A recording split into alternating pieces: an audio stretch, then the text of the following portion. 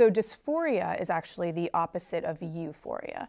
So patients who are receiving an opioid, we want them to be euphoric. We want them to be comfortable, calm, and relaxed. So an animal that is dysphoric is, we've kind of gone around the corner from euphoria. So pain, on the other hand, is an obviously like uncomfortable sensation. So the way I would start this initially is because to maybe an untrained eye, those look kind of similar. Patients are vocal, patients seem, the word I like to use for that is inconsolable. So patients that are inconsolable don't want you to offer them food, they don't need to be petted, they don't want the company, they don't need to go to the bathroom. Whereas, and you can usually touch the area, the incision, and they don't react to it. Whereas a patient that's painful reacts to that.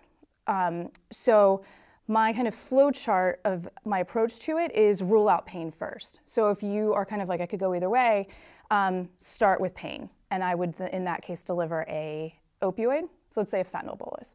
So if it's no better, probably dysphoria. Or if it's worse, maybe it's dysphoria. But if it's resolved, then it was pain.